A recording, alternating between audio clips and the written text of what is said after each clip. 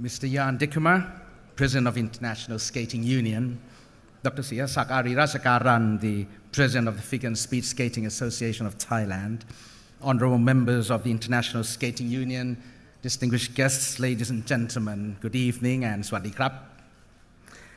First of all, I have to apologize for the table in front here that you can't see me because this podium is a little taller than I expected, and it's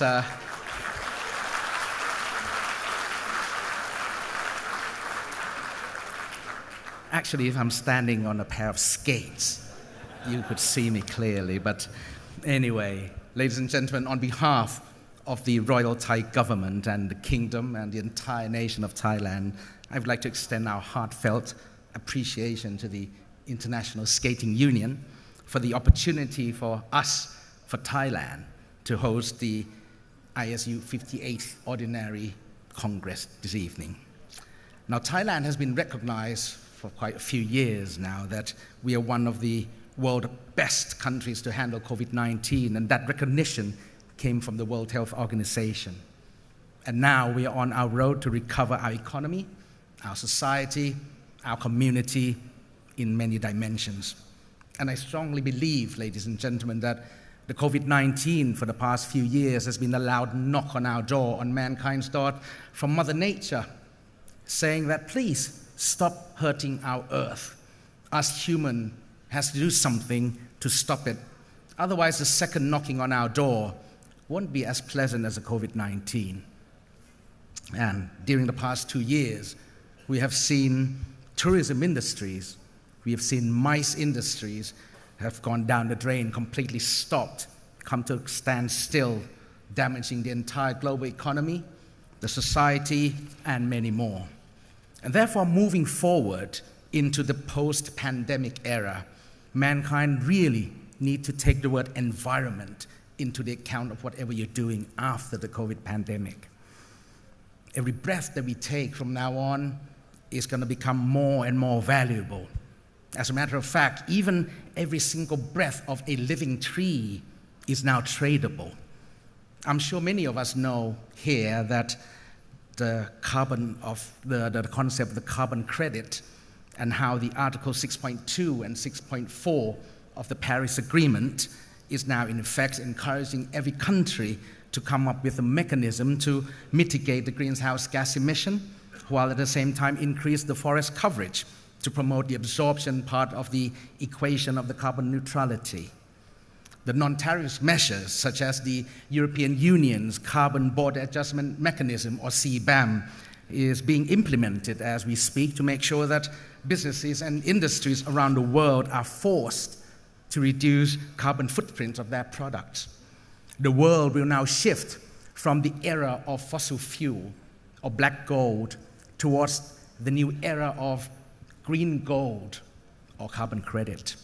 And Thailand's Greenhouse Gas Management Organization, or TGO, under the supervision of the Ministry of Natural Resources and Environment, has finalized the carbon credit trading mechanism, allowing businesses, both domestic and international, to trade their green gold, and shall be the trading hub for Southeast Asia in the very near future.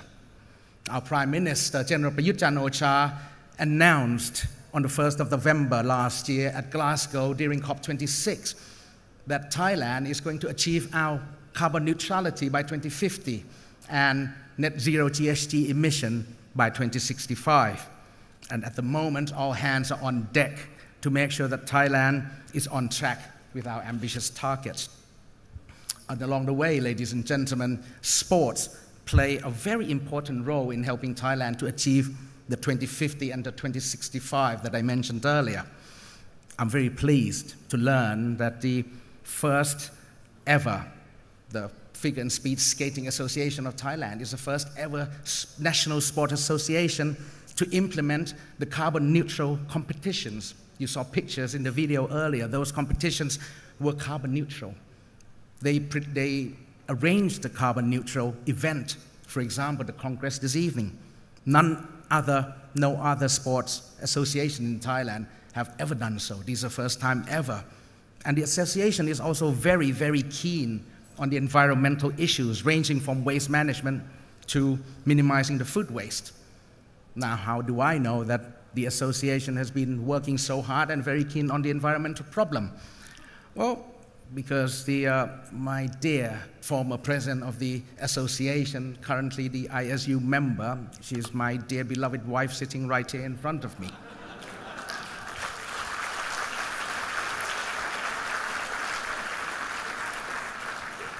So you can all understand that this evening I'm standing here on this stage in two capacities.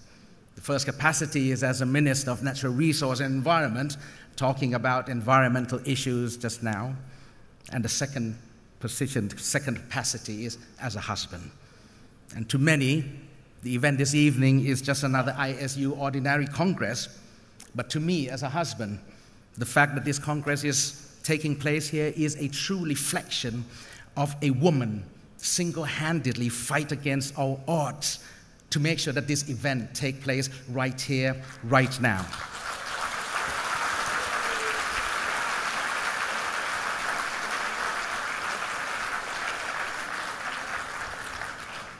I have witnessed her passion. I have witnessed her commitment. I've witnessed her devotion. I've seen her tears of joy, tears of disappointment, so that this Congress here tonight is not a dream, but a reality. As a minister, you saw in the picture earlier this afternoon, I only served Thailand, just Thailand. But as an ISU Council member, my wife, she serves the world.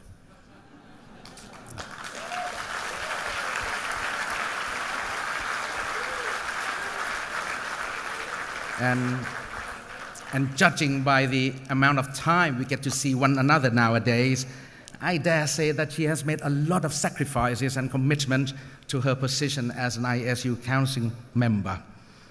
So figure and speed skating is no longer just her work. It actually broadens up her vision, broadens up her horizon. It opens up an untapped capabilities. It has become her passion, her ambition. I dare say that is actually her final piece of jigsaw that would enable her to serve the global community. But the road ahead of her is not easy. It's anything but easy, but it's very tough. And her goal is extremely challenging. I can only remind her as a husband that it is never about the destiny. It's never about the destination. It's not about the goal. It's about the journey. It's about how she gets there, darling. And I merely hope that the skating communities around the world can see her just the way that I see her. Distinguished delegates, ladies and gentlemen, may I once again reiterate on how grateful we are as the host country for the Congress of the oldest sports organization in the world to see and welcome all of you here this evening. And I wish you a very successful Congress while finding time to explore the wonders of the Pearl of the Andaman, Phuket. Thank you, and thank you. ขอบคุณครับ